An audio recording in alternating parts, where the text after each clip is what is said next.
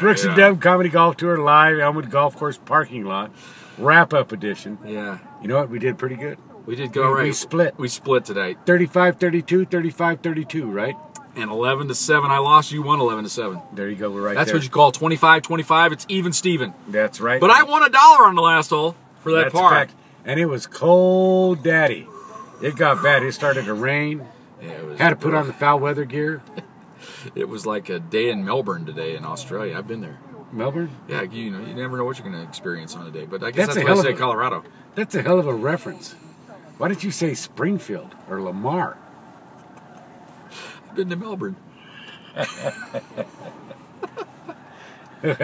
We don't even want to go about do any down under jokes.